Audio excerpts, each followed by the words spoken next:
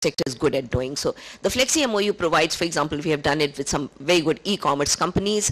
They wanted to train something like 400,000 people over the next 3 years, and we said we'll be very happy to do it. So they said we'll give our course, so we'll have our IPR, and we have given them the permission to maintain their IPR. So they will be, so we will be using our infrastructure, and they will be imparting through our VTPs, through our service providers. They will be providing training to their people that they will need. So we have multiple models. It's a completely flexible. So we are working with LaborNet, which will go for supervisory training programs, and we are looking. We are all the time. We are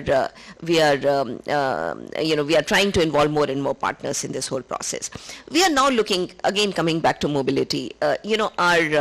Our curricula are very watertight. They don't provide flexibility. So if you are coming up with a plumber, the plumber in a particular thing would be the one that you'll be training, not a plumber who has a foundation, basic training of plumbing, who understands the fundamentals of plumbing, and then he's able to move laterally between sector to sector. So now what we are doing is that we'll be the first, perhaps the first board to have a national skill qualification framework, and the NSQF goes by your level of learnings and expectations, etc. So, we will be having some foundation programs. So we are continuously revamping our curriculum. The NSQF will also provide mobility across borders. So you would then have acceptance in various other countries, and people could be mobile. I think when we are talking of jobs, the jobs are, it's not just about how, it's also where and for whom. And where could be anywhere in the world today, which is a point which I think the Prime Minister keeps mentioning a number of times. That's one part of trying to create mobility. Now, another aspect of this 10% of technical training and only 2.5% having formal, I think it hugely restricts the ability of people to move jobs. And what we are looking at is, and we have started actually work on that. The Prime Minister inaugurated something called Shramev Jayate on 16th of October, and a number of initiatives were launched.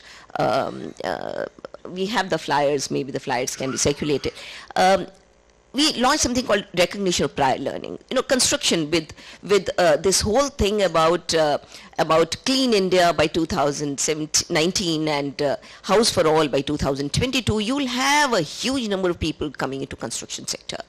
Now, you don't want them to be coming at the low end. You want greater mobility. 10.5% of our total workforce of 480 million is in the construction sector. So it's an extremely important sector. So what we are doing is we are working on recognition of prior learning certificates to be given so that people can be mobile.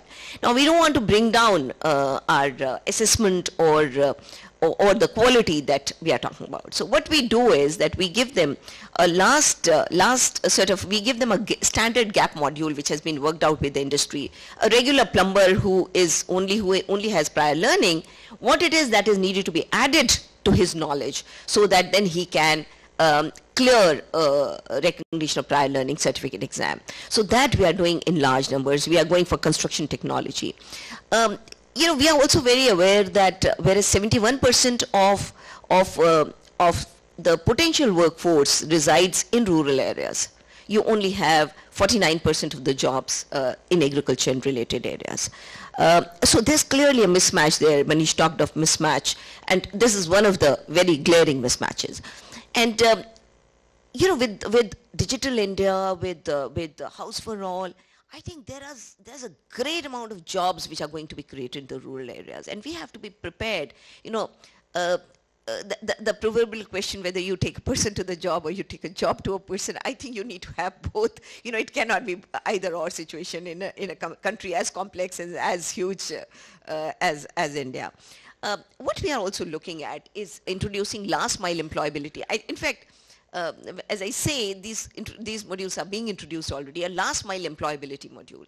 We believe that a lot of people in rural areas, they may be very good at their job, but their articulation skills are not as good. They can't face a typical, a typical interview which I and you are used to taking, and we may not be able to recognize the potential in the people. And it's only a question of polishing that uncut diamond, to say, because a lot of people believe, and I mean, this has been my personal experience, that a number of times we are not able to see through the maze of their insecurity as to what lies inside. And so what we are introducing is these last mile employability programs. There will be soft skills, there will be skills to be able to face an interview, etc., etc. Manish had made a mention about career counseling. We are moving to career counseling. The employment exchanges will be replaced by career counseling, career centers, we call them, and there will be a national career portal through which we will be providing various aptitude tests and various other support mechanism in exchange for industry to log in, because like Manish said, there are so many people who are willing to come on the employee side, and there are so many people who are looking for the right person. So clearly there is a mismatch, and it's for all of us collectively to be able to bridge that mismatch. And what we are doing is, the mismatch could also be in terms of information asymmetry, that the information is not reaching the right kind. Employment exchanges, very interestingly, are local employment exchanges. So if you are based in one area, you will only get access to the people in that area. Now that's, in today's day and age, that's an absurd notion. So we are actually looking at beyond employment exchanges, creating these national career centers, which will be in industry, which could be in universities, they could be anywhere. So we are looking at the possibility of setting up these centers. Apprentices, we believe, is a very potent tool to get people to become industry ready, and we haven't really done anything in we just have about 4 lakh apprentices, which is hardly any number. In this session, I think 3 days back or 4 days back, the Apprentices Act amendments have been passed by the Parliament. They have now become law. They completely unshackle the Apprentices Act. Earlier, we would tell an industry that in this process, for this time, you can engage so many apprentices. Now, it completely unshackles that those constraints on the industry. It opens up. It gives flexibility to, the Indian business has to be globally competitive to be able to do Make in India or to be able to export jobs of anything. And I think unshackling Apprentices Act is the first major thing. We have also amended another act that's more for the micro, small, medium enterprises, simplification of processes. But more importantly, what we have done, and that's something that I would like to share, because Martin mentioned a couple of things, and I would like to come back on 44 central labor laws, 44, plus you have a myriad of state laws. How does anybody cope with it? Different definitions, different thresholds of employees, etc. Now, what we have done to begin with, we have done 2 things. One is a governance reform, because many a time a governance reform, though more difficult to implement, is more potent, sometimes very potent. What we have done is that there are 16 labor laws which are in the domain of the central government. And we have 4 organizations through which we enforce it. We have a central labor commissioner, we have Directorate General Mine Safety, we have Employees Provident Fund organization, and we have ESIC, which is all in the organized sector. Now what we are looking at, what we have done is that every single enterprise is given a single labor identification number, and they will have to file a single annual return. So across the 16 laws that we have taken up to begin with, there would be a single 4-page return to be filed annually. So we have it's much easier sometimes to amend your rules. So we have amended all our rules, and now only a 4-page statement would have to be filed by them. More importantly, what we have done is that and there would be self-certification. More importantly, what we have done is that, so we have given about 700,000 enterprises have been given labor identification number, which were with us across these 4 organizations. So we centralized the data. We didn't have central data. We centralized the data. We digitized it. We deduplicated it, and we issued LIN to 700,000. Now, more interestingly, what will be done is what is the transaction cost? Where does the transaction cost in terms of harassment come for an industry? It comes in terms of arbitrary ad hoc inspections, delayed inspection reports, and and the sword of inspections always lying on your head. What we have done is that the 175,000 inspections that are done across these 700,000 units, now we have come up with a formal inspection scheme which has been notified across these 4 organizations, under which there would be a random pickup. There is a risk-based algorithm which has been seeded, and there is a random pickup of inspections. These inspections would then have to be carried out within 72 hours and uploaded on the website within 72 hours. So that doesn't leave much scope for delay or for harassment. And also it will be visible to the industry immediately, real time. So till now we have, I think in the last about a month, we have picked up about 10,000 inspections have been randomly picked and also have been uploaded. About 8,000 have been uploaded.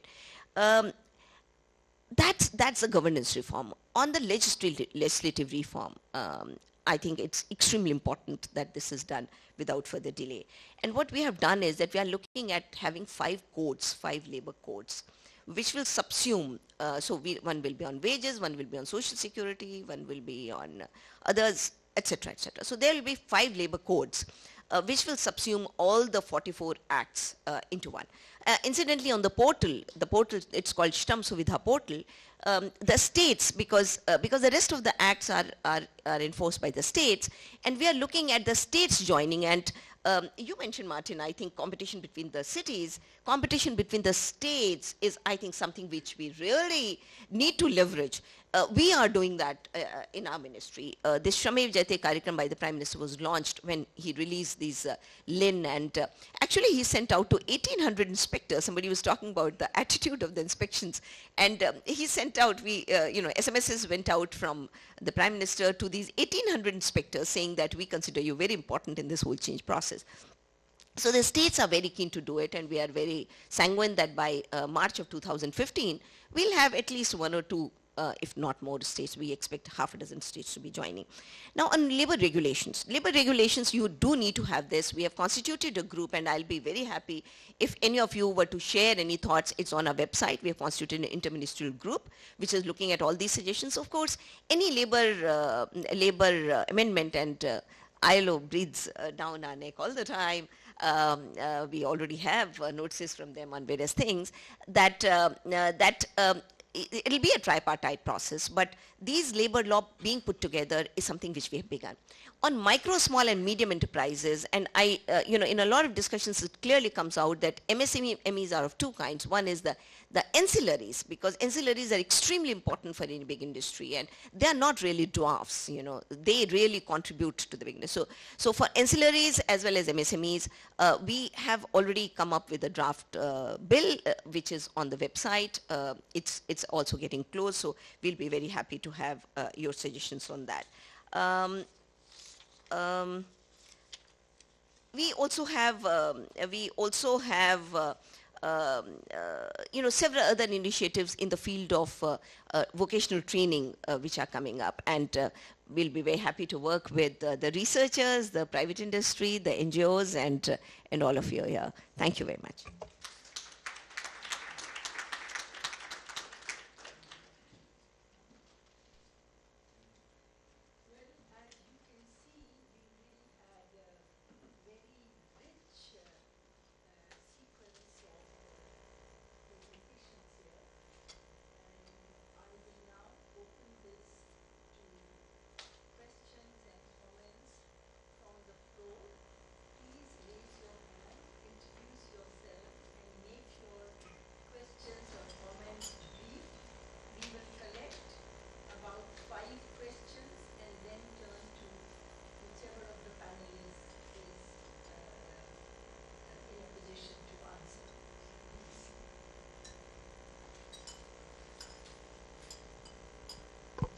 Thank you, Mr. Prime Minister, for giving us a dream of Make in India, and thank God, or thank the government that there are no taxes on dreaming as yet. I know that effect is that 50% of the deficit, American deficit of $13 trillion plus lot of change I'm told belongs to China, and China is our neighbor. How are we going to compete China in Make in India is a question. But my comment on Manish Sabharwal, Dr. Manish Sabharwal's point, please be kind and add 2 more E's to your 3 E's of education, employment, employability, and you will find that what Einstein said in the Institute of Advanced Technology, Princeton, New Jersey, that answers have changed, answers will change, and those 2 are equality and empowerment. Thank you. Please introduce yourself. I'm Tejinder Lamba from Delhi University.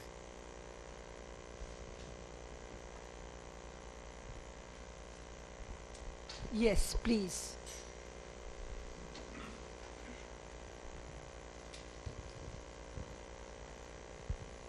Very grateful to provide me this opportunity. I'm C. Prashad. I'm C. Prashad, retired Deputy Director General of the Indian Council of Agriculture Research. And basically I have worked in the area of transfer of technology. I have been Deputy DG, and after retirement I have a small trust called Bardhan, through which I work in the village even today. I have studied in India, I have studied in America, I have worked in many other countries in different capacities. And therefore I'll make few remarks. Some of them may not be very pleasant here, but this is the truth. We are talking of development here, and through development more jobs reflect on the development. And development has 2 dimensions. One is social, another is economic. And Madam Chairperson, we are working and talking all the time economic terminology, economic work and progress, all in that term, rules and regulation that our Secretary said, all is being talked in that direction, but the social side is so weak that our manpower in this country is extremely weak. Perhaps we are called a developed country among the developing countries. I think developing countries has a similar situation. Socially we are terribly weak. Our education is weak. Our training is weak. And therefore our manpower is weak. And it is here that we are not cutting much ice. And somehow as a policy, as a rule, how we could improve over this is one thing very important. Second point, Madam, I have worked in the field. Even I work in the village. I also come from, I am a villager. Basically I come from a village. You are talking of gender here. And you know the large part of this country lives in villages. And I work myself with gender and the program of your Ministry of Rural Development, this self-help program, which is a very sound, very beautiful program being promoted by the World Bank and so on. Now we have changed the name. Because we didn't do very well, we changed the name. This is very simple. Now, Madam, my proposition is that for improving jobs and improving our development work, our education have to do a lot good and the training is still more good. Thank you. Development requires a lot of skills and we are very weak at that. Thank you. Anupam, please introduce yourself. My name is Anupam Khanna. I recently stepped down as Chief Economist and Head of Policy for NASSCOM. I have 2 questions, one for Martin.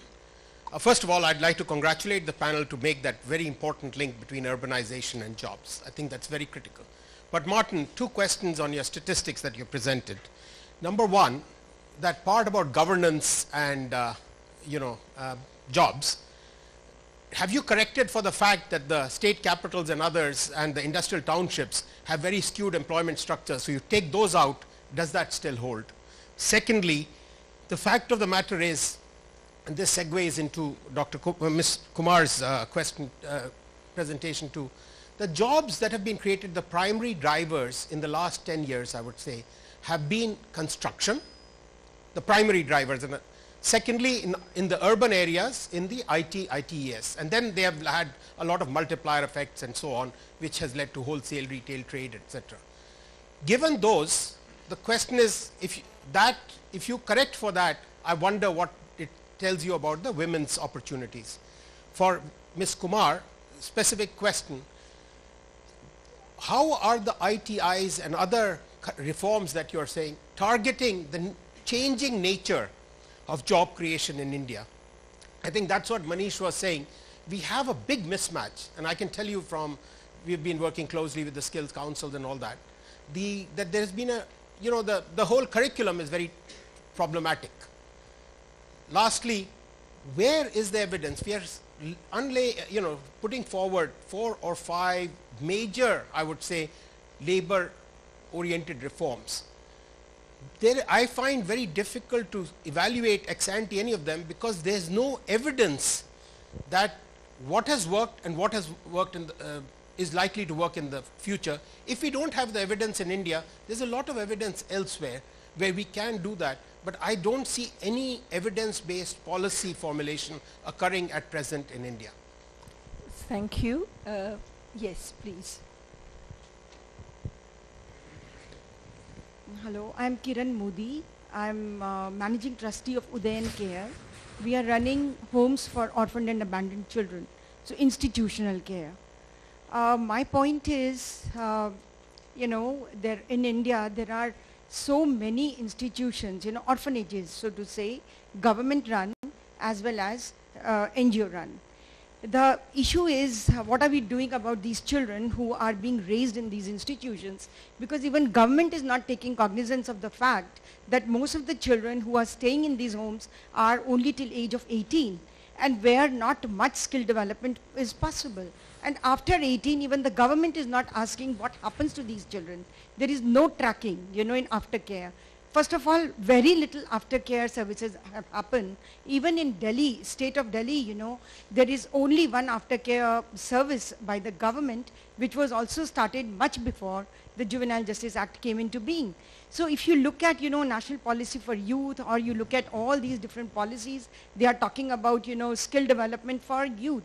But what is happening to these millions of children who are coming out of orphanages every year in India, throughout India? What happens to them? They are nobody's children. Where do they go? There is no tracking. So my suggestion, earlier also we had pointed this out by sending such papers to the government. There should be some tracking of such youth, and they are such potential. Like, Manish ji was talking about, training and, making them job appropriate. Why can't, corporates adopt these children and start training them into the kind of jobs, they are offering? Thank you, Kiran. May I now turn first, Gauri, to you, and then Manish, then I'll turn this side. A couple of questions. One was ITI, how you're making it responsive, and I had alluded to it that we are trying to have a very, very demand responsive technical training, and the chair that we have created, the mentor councils that we have created, will continuously review. Also in moving to national skill qualification framework, which I alluded to, that would actually ensure that we are, we are benchmarked in a much more systematic manner. The other thing you mentioned, which was very interesting, about evidence base, very interestingly, we don't have data. How do you create evidence? And this portal that I talked about, there cannot be anything, no enabler can be better than technology in terms of transparency, accountability, in terms of, and the portal that I was referring to, that we have created, actually will, over a period of time, lead to evidence-based policy decisions being taken. How do we determine what's happening? What we have also done, and I did not mention it in my opening comments, is that, we have this EPFO, and Employees Provident Fund organization. It used to deal with the subscribers through the employers, not dealing directly with them. So we have something like 42 million EPFO subscribers, but they had no access to their accounts. They had no control over their accounts. Now what we have done is we have created universal account numbers for them, so that we created the database and we have given them universal account numbers so that they can move with their universal account number. In that process, what we will do is also a lot of informalization reduction will happen, because the contract labor, the interstate migrant workers, somebody had mentioned about that, the interstate migrant workers, construction workers, contract workers, till now could not access EPFO because they didn't have a number and they used to keep moving. So they had to close one account, they had to open another account. So in this process, a lot of formalization, a lot of them will have formal social security cover, which otherwise they didn't have. So we believe that a lot of construction workers, we are having campaigns to enlist construction and contract workers, so that's something which will happen. On women, you had mentioned, you know, we are working with Tata Sons as our knowledge partners. There are a lot of women coming back to work. There is also, how do you, when you say that the women labor force participation is coming down, how are you measuring labor force participation? You know, these questions have been asked again and again, and we are trying to respond to some of this. Not that we have the answers, but we are trying to respond to some of these. Manish? Just my submission says that empowerment and equality are consequences of, they're not objectives, they are consequences. So if you give, a job changes a life in a way that no subsidy ever can. So if you give education, employment and employability, then empowerment and equality will be consequences of that. So the 3 E's make the stupid debate between growth and inclusiveness a stupid debate because if you have growth but you have to have an education system and an apprenticeship system and a skill system which sort of gets rid of your opening balance. So I don't think empowerment and equality they are objectives, but they're not the what, they're not the how, and at this point my submission is the how. I only wanted to sort of respond to your society questions. I have resented, there's nothing cultural about India's poverty. You know, there is not cultural, poverty has many explanations, culture is not one of them. You know, the Hindu rate of growth was a thing which irritated me when I was a child, but between 1950 and India grew at, you know, whatever, 2%, and from then we've grown at 7%. We didn't shoot all the Hindus. So, you know, the reality is that it's not cultural, and so let's not take culture as given, because there's a small leap between cultural and what can you do about it. So we can unpack, we don't live in an economy, we live in a society, I think most of us acknowledge, but we must acknowledge that our plumbing is a problem, and the way to fix poverty is at this point less about poetry and more about plumbing. Martin? Thank you. Just quickly, Anupam raised a couple of very good methodological points. What I presented is work in progress, and I want to say a word about the direction in which I think we should be going. But when it comes to our analysis, where you have more than 600 districts, taking state capitals out or industrial townships out doesn't change much because there aren't so many. And in fact, we try different things. It's very interesting with industrial townships. There are only 18 of them, but half of them are also municipal corporations or councils. So we say, okay, what if we take only the 9 that are purely industrial townships, and the result appeared to hold. So this idea that having someone who has the authority to connect the infrastructure and the electricity and the roads and make it work makes a difference, I think will hold. The direction in which we want to push that is that we are still constrained to using administrative units like districts as a unit of observation. And one of the interesting things about urbanization in India and in many developing countries is that cities do not respect the boundaries. If you think of Delhi, it has grown way beyond Delhi. So there are different ways of trying to really go to a metric of cities, satellite imagery on built-up areas, satellite imagery on areas lit at night, density of streets. And we're in the process of doing that. So what we want to put in the public domain for people to be able to do more work along these lines is these metrics of cities. On the point of construction and women opportunities, is a very valid point. But it's interesting to look at the comparison between Bangladesh and India. Because in Bangladesh, you don't see the decline in labor force participation rates you see in India. And you have this situation where men go to work in construction in the cities, women go to work in the garment industry. Those jobs may not be the best jobs in the world, but they have been transformational in the case of Bangladesh. Rajat? I think there were a couple of other questions. Get the second round. Would you like to say No, something no, now? no. No? Okay. Before I turn it back to the floor, I would just like to add a couple of questions of my own to the panel. Martin, you've been talking about cities, and I know that it's a pet theme of many outsiders who come to India to say that we don't have mayors in charge of cities, and if you could make those entities, they could really compete with empowered mayors and all.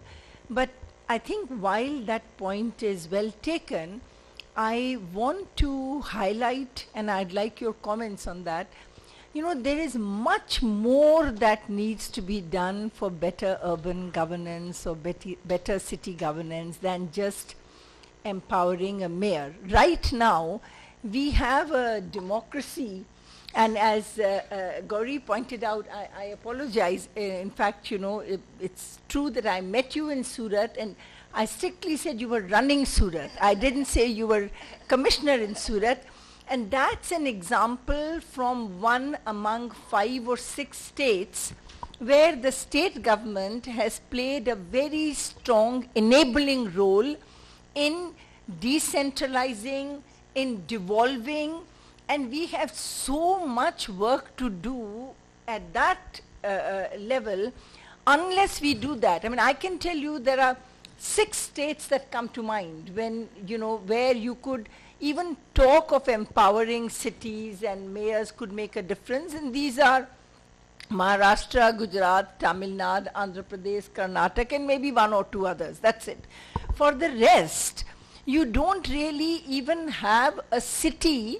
In fact, the Tamil Nadu, I should have said, the municipal commissioner of Chennai, Vikram Kapoor, told me that if you don't give me law and order, if you actually don't empower me to raise my own resources, what good is it going to be? In fact, they have a directly elected mayor, but that cannot be empowered. So I'm just trying to say the diversity and complexity of governance in our federal structure has so much fixing, it requires so much fixing that it's not as simple as making cities competitive. Another point that I would like your comment on, because I look at these things from urbanization perspective. So it's important to get perspectives from different people on the panel.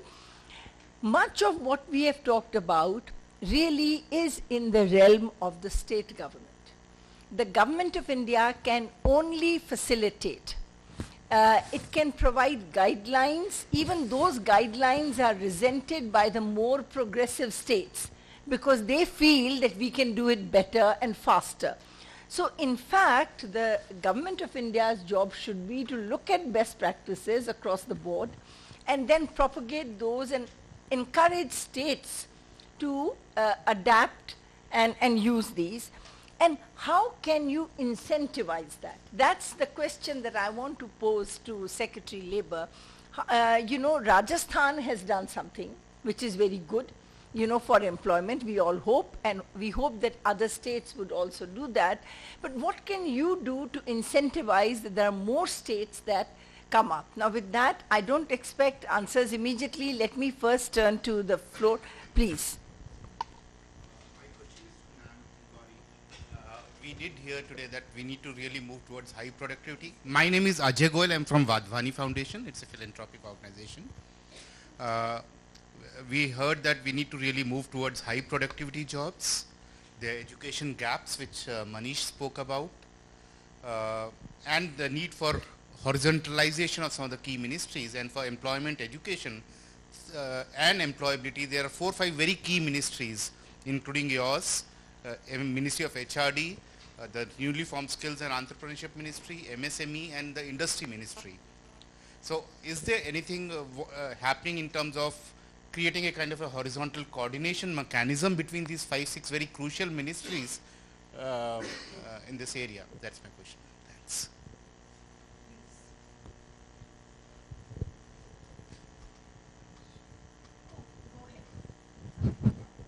Yeah.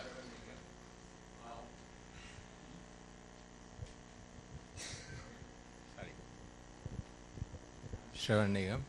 I have worked as an economic advisor in a number of ministries.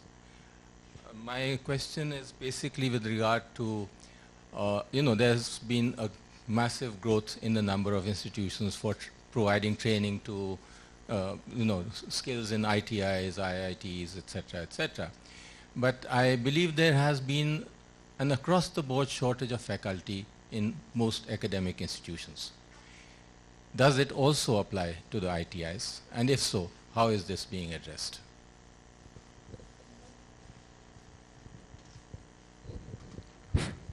I'm Vinod Sharma from Indira Gandhi Institute of Development Research.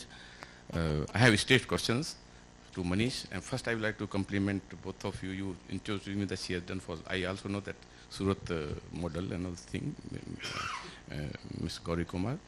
Straight questions. Whether I got it or not, I agree what you have said for that. First thing I'll say, I agree with that and compliment for that.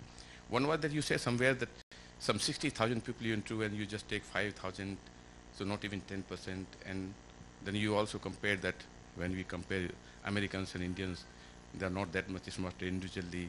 The third thing you also said that people can select cities and parents, something like that. So these 2-3 things, just I agree with those things. First thing is that. So I also know the answers for that, but I want to hear your answers. Thank you. Just a question which feeds from, I think Kiran asked a question which this didn't get addressed. And then there was a question by Anupam which also suggested that there is not lack of sufficient data for evidence-based policy. And I think our researcher, ICRIER, our researchers also continuously confront this problem, especially as the labor market is concerned. The quality of the data, and as most of you have said, that a lot of the action is at the state level. And then when you try and collect data at the state level, for employment, whether formal or informal is of course much more difficult, and by enterprise, you run into a roadblock, complete roadblock. There's absolutely no data. So my question to the Secretary is there any initiative, while all this labor reform, legislative reform is beginning to happen and there is discussion and discourse, is there any thought being provided on how to collect meaningful data, robust data, so that research institutions like us can better feed into the process of policy formulation? Maybe I can turn to you now at this stage, then we'll take another round. Some very interesting insights and queries have come. And in a federal country, ma'am, what's the role of the national government and what's the role of the states? And how do they complement each other and work together? This also feeds into what Rajat said. What do they, in all our interactions, we have very regular meetings on everything with the state governments. We constituted working groups with the state governments.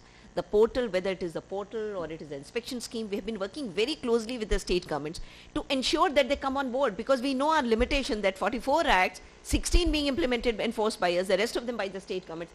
It just doesn't work if they don't come on board.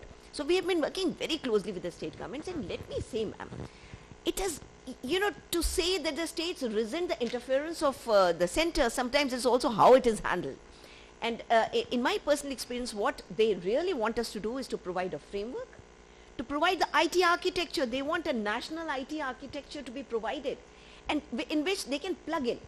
But the architecture has to take on board the learnings from various state governments, and that's exactly what we have been doing. Now, to respond to what you were saying, Rajat, we are coming up with several portals. I only mentioned the Shram Suvidha portal, which will actually provide a lot of evidence to those who were interested. We are now, everyone would have a labor identification number, where the problem happened. It has all the, I didn't elaborate, it's there in the flyer, you can see. What are the mandatory requirements? If there's an accident, that will become a mandatory inspection. So there are lots of nuances which I haven't dwelt on. But all those will be built into it, and a lot of states are keen to join us. So that's a very positive sign. So we are providing a framework, we are telling them how we did it, and you need to do in the state sphere similarly. So that's one thing that we are doing. The other thing, ma'am, that I think you mentioned about how do you coordinate between the various ministries. So you had raised that issue. Now, actually, we have a very good mechanism. We have something called NSDA, National Skill Development Agency. NSQF is also emerging out of NSDA. some ministries are a little ahead because we constituted our mentor council, so we created an institutional mechanism for revamping we trained our people how to write a curriculum. We didn't know how to write a curriculum. Somebody raised that point. How do you do capacity building? Shortage of faculty. You first have to build capacities. If you have not built capacities and you say, I'll have a new curriculum, somebody will come and write it for me. No, we didn't do it that way. Actually, we made our people, we sent them to ASCII, IIFT, IIMs to first understand how to write a curriculum. So our own people were trained in how to write a curriculum, and then through the distance education mode, we are building the capacities of our faculty who are limited. It's not that we are so short on faculty. We are short on the capacities of the faculty as much as we are short on the number of faculty. We also have these training institutions where we actually build faculty. So we are actually quadrupling. I mean, we are increasing the capacity of the training institutions in a very large number. They are called ATIs. So ATI's capacity is going to be enhanced together with the distance education network that we have set up. And we have, I think by now we have trained something like 10,000 faculty members in various modules. And this will be a regular phenomenon that we'll be doing it through satellite education. There was the problem point, ma'am, that you were. We'll have Rajat. We'll have Career Center portal. We'll have a portal of Career Center. You were talking of LMIS. LMIS and Career Center portal are very closely interlinked. What will Career Center portal provide you information on? It will say you'll be able. There will be a very powerful search engine in that, and this will become functional. I think by March 15 we'll have this functional. People will feed their requirements in a very calibrated manner. So every industry will say which level requirement, and we are working with the industry for them to be able to feed, so that they don't have to give too much information. You will have people coming in from various streams, ITIs, the results directly will come, CBSE results directly will come, and then you will be able to maybe over a period of time find out which university is most preferred in terms of, today we don't have information. Now, technology is the only way that you can have authentic information. So you will be able to search, okay, which university was favored by ITES, which industry was favored by construction. Today we only have these surveys which are not so, objective or authentic or comprehensive. So I think that would be something very good. You were mentioning about urban, ma'am. The urban governance certainly has to be a catalyst. It has to be a catalyst. I interacted with her when I was Urban Development Secretary, and the role of the state government is going to be critical, whether it is in working with the central government or whether it is in working with the urban, with the local bodies, whether it's PRBs or it is urban local bodies. What we had done in Gujarat, and this is very interesting because I was industry secretary and then I moved as Urban Development Secretary. It's so interesting. You will not find any space in the urban planning for industry or business. You will not find. That's the last priority. You will have releases coming in for residential areas in pockets. That's not how it works. An urban planner takes 5 years to come up with an urban plan. And as Urban Development Secretary, Urban Planning Secretary, I had both of them. I realized that you cannot get the development plan to be put in position or reviewed with periodicity less than 5 years. 5 years, the world would have changed. Now, what was our response, policy response to that? We came up with something called a residential township policy. It's a very interesting policy. What it did was, it said that we would not announce which area we are going to cover we are going to open for residential. I talked to a lot of industries and they said, we'll be very happy. You see, there's so much of pollution, somebody talked of environment, pollution that happens because a lot of people commute. It is also very dislocating. It raises social unrest, because so many people moving to the cities to live in and then commute to the industrial areas. So what we did was, and the suggestions that the proposals that we received, there were lots of industrial corporates who were willing to have residential areas within the industrial complex in a manner that they were well protected in terms of environment, etc. So what we did was, we said, provided you had a certain number, that it need not be preceded by a development plan relaxation. You could convert it into a residential zone, provided you had a critical mass, and then provided you were willing to provide the infrastructure. I think, and as a consequence, actually a lot of industries took up housing for their workers, which today they can't take up housing for the workers. And if you would notice, every city when it expands, on the periphery of the of the city, there would be lots of industrial estates. Now, every city has to expand. The moment you expand, all these industrial estates become part of the city, and then you have all the problems of urban development. Now, you can obviate all of this by creating specific areas for industrial development, which we don't. You know, so you have to actually work on the industrial development front, you have to work on the urban planning front. Urban planning cannot hold hostage to industrial development or residential development. And I think this policy, so, you know, similarly we gave the slum development, so there have to be enabling policy frameworks to be provided, because every urban local body cannot possibly develop its own framework. It's much too difficult to make.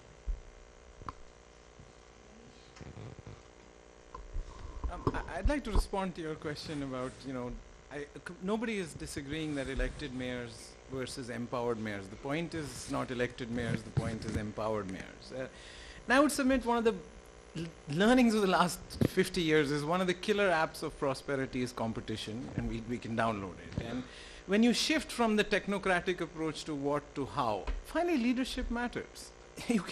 So if you create leadership space for leaders, leaders will compete. Some are smart, some are stupid, some are whatever else. I'm just saying that an empowered mayor may be more important than deciding what the mayor will do, because every mayor will decide to do things differently. So my submission, rather than decide the agenda of what we should do, let's just get leaders and set them free. That's been the difference between great organizations all over the world. So leadership matters, and please don't, you know, decide what the leader has to do rather than sort of that.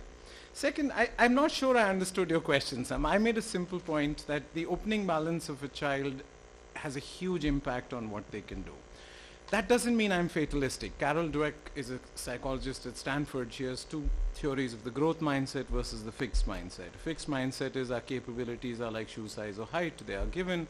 A growth mindset is, you know, they are like muscles which can be developed with working out. I truly believe that you can escape your opening balance, and that is about the 3 E's. The infrastructure of opportunity is what allows you to escape your opening balance. And policy is a child of politics. And so this, my simple point was, I think we know what is to be done. Let's focus more on how it is to be done. And I don't think that the opening balance of a child should decide where they get to in life, if that was your question. I don't believe that. I think that that's unfortunately true today, but I think we can fix that problem. Martin? Thank you.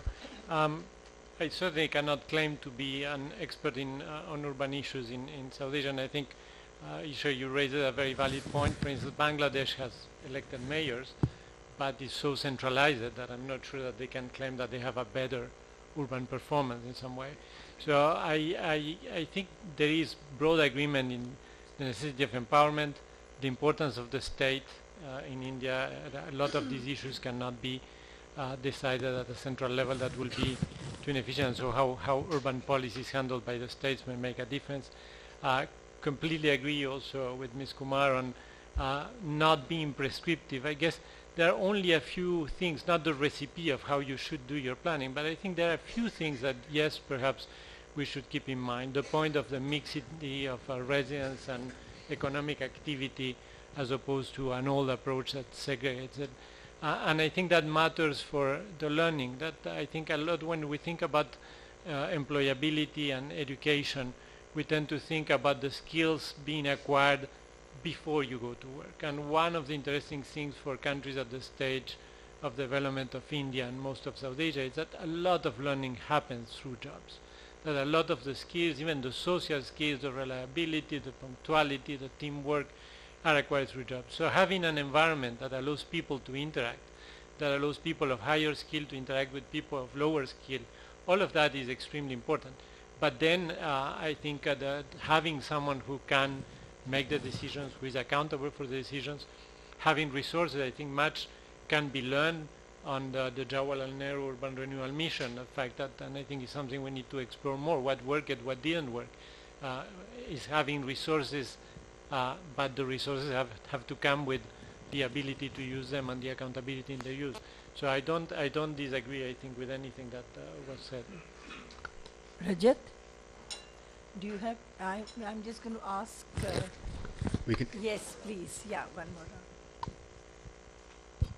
My name is Arup Maharatna. I'm from Pune, Gokhale Institute. I was former professor there.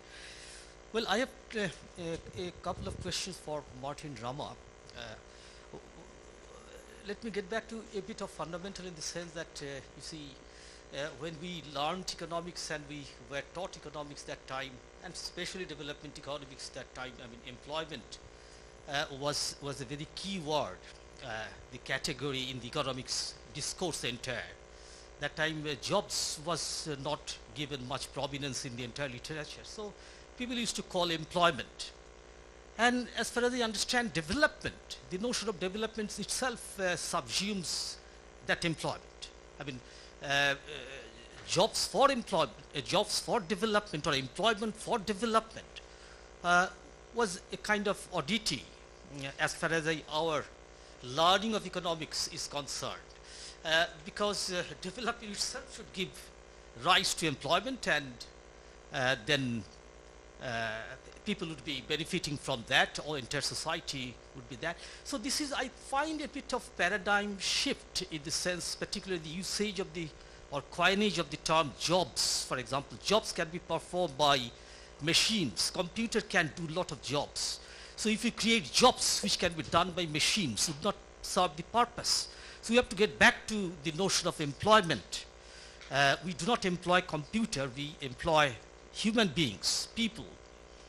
But jobs can be created for even machines. So I thought that maybe this paradigm needs to be, I mean, again, it's not exactly common. Maybe I have to learn from you what exactly what changes have been very important so as to make it necessary to coin these kinds of terms.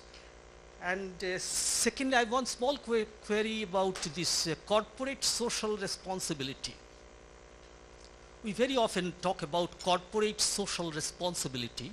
Could you think of any way by which we could include this jobs creation matter under corporate social responsibility? Can it be accommodated in some way or other? Not exactly in a big way, but some way, because we have been, because the entire perspective is that as if job and employment was generated through demand for people. Here it seems that corporate would be invited to give some jobs to people. So we have to make sure that the environment is very conducive, so that entrepreneurs are very encouraged and invited to. But again, from the historical perspective, we know that it was the entrepreneurs who wanted to set up their enterprise and created jobs, and if necessary, they got people trained, those kinds of things. So here the sense is that we have to make every possible means by which entrepreneur would be pleased to come to create a job, instead of entrepreneur feeling induced to set up an industry where many people would be required for his own profit. Thank you, thank you. There was one other hand that I had seen here. Was it? Yes, please, please. Would you mind if I sit down and talk? Please, Doesn't please. matter. Just introduce yourself. I'm KRG Naya.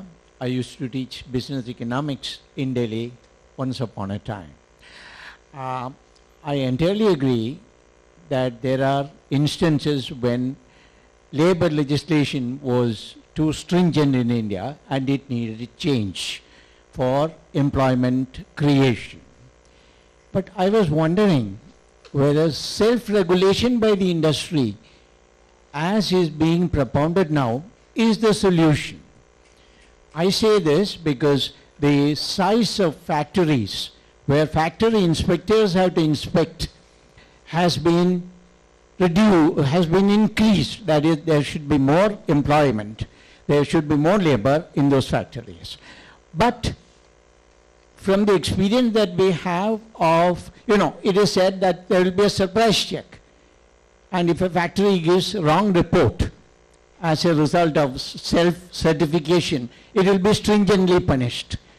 But I was wondering, we've had the football of pollution in Delhi for the past 4 years.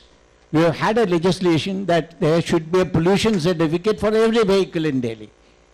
And I know that 99.9% of the vehicles in Delhi don't have such certificates. Will we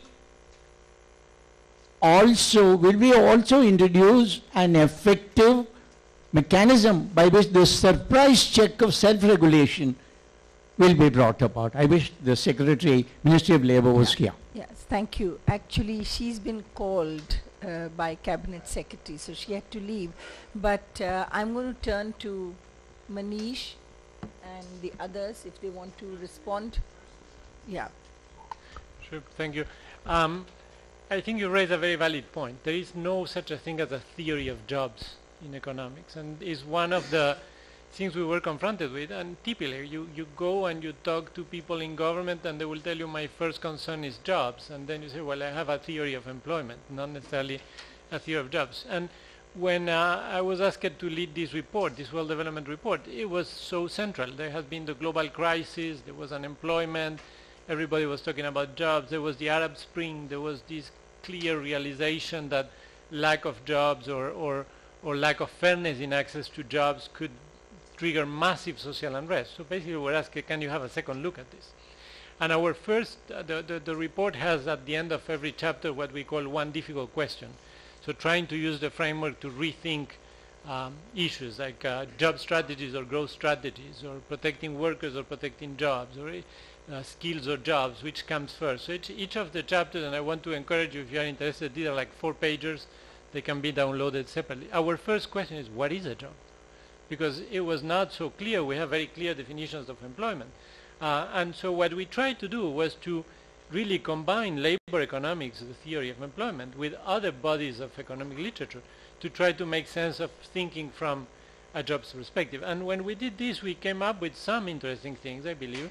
Like, for instance, we tend to think that employment is derived from growth. So we tend to think about growth. But we tend to miss in doing that there are some opportunities in which if you don't focus on jobs, you don't get the growth. And so in which part you put the policy action, for instance, if you think of issues of female labor force participation, if you think of issues of employment for young men in areas where there is conflict, if you think about urbanization, which is making people internalize that by being in cities they make everybody else more productive, you can come up with conclusions in terms of policy that are slightly different. But I agree with you that I will not dare to call it a paradigm shift. We try to get some of the brightest minds to work with us. We had, from a living standards perspective, we had Ravi Kambur. From a firm dynamics perspective, John Haltiwanger. From a social cohesion perspective, we had George Akerlof. We tried to really bring new perspectives into thinking to jobs. I'm not sure that we succeeded. We tried corporate social responsibility. We went in depth in trying to understand when it works and when it doesn't, and we have a very good database for that, which is the Better Work program that the World Bank runs together with the ILO, starting in Cambodia, now in 8 countries. And that was a very good learning ground, because what we realized that Cambodia had to start on that because they will not get to exports to the US if they could not agree to some code of conduct by firms, and the capacity of the government at that time to enforce regulation was very weak. And what we learned is that many of these producers are very low productivity. So if you just push them to say, do corporate social responsibility, they don't have the margin for that. Unemployment will suffer. What was interesting about the Better Work program is that it also helped entrepreneurs to be more productive, and then to transfer part of that gain to better conditions for the workers. So one has to work on both sides. Just mandating corporate social responsibility probably will not work. So I think the interesting question which you raise is, do entrepreneurs create jobs for themselves, or I mean, do they owe something, or does somebody owe them something? I mean, why do people become entrepreneurs? My parents were civil servants, and it's hard to be an entrepreneur. I will submit we're making it harder. India is a hostile habitat for entrepreneurship. We have to generate our own power. We have to provide our own transport. We have to provide our own security. We have to provide our own transport. And I thought you implied that we had to manufacture our own employees by training them. It's kind of a high bar. My submission is for small enterprises to expect them to substitute for the state. Entrepreneurs cannot substitute for the state. All of us idiots in the private sector who were saying this grass grows at night while the government sleeps were idiots. we need, the first phase of reforms were the sins of commission, what the government was doing wrongs. We are struggling with the sins of omission, what the government is not doing. So I would say that there is, from an entrepreneurial perspective, one of the differences that India has so many dwarfs rather than babies is the regulatory cholesterol. And the government doesn't owe it to anybody to fix the regulatory cholesterol, but if you want to get 400 million people or 300 million people off farms, you're going to have to make it easier to create jobs. If you don't want to get them off farms and let them hang out there, then that's fine. So my submission is that from a policy perspective, there is now enough specific actionables to make India a more fertile habitat for jobs. If we get them done, is there a guarantee that jobs will be created? Maybe not. I do want to address your CSR point. It really upsets me when people talk about social enterprises, because anybody who creates jobs ethically and legally is a social enterprise. We already have CSR, it's mandatory CSR, it's called taxation. And my submission is, again, you're raising the bar too high. It's very hard to be an entrepreneur. There are very few entrepreneurs who will create companies with more than 10